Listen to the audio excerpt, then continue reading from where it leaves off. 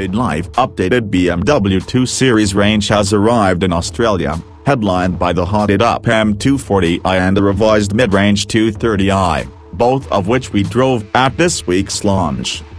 Pitched as a slightly softer alternative to the Red Hat M2 Trackstar, the M240i replaces the M235i, and sports a number of updates to make it more desirable.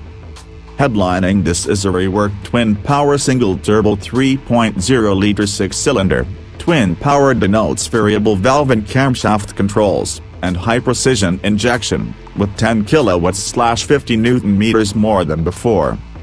This means outputs of 250 kilowatts of power at 5,500 revolutions per minute and 500 Nm of torque across a wide swathe of engine speeds, between 1520 and 4,500 revolutions per minute, which matches the M2's figure even when the latter is on overboost, sent to the rear wheels.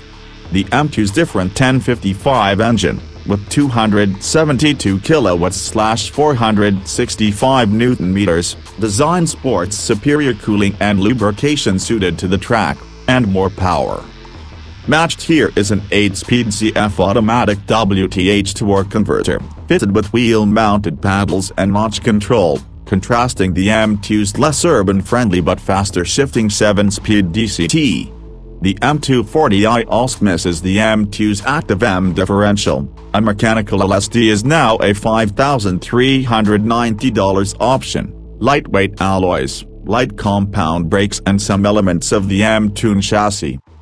In other words, the M240i is a more livable alternative to the M2, with still blistering performance. You can theoretically do a 4.6 second 0 to 100 km/h sprint in the coupe, 4.7 seconds in the convertible, which is 2/10 faster than before, and only 0.3 seconds off the M2's pace.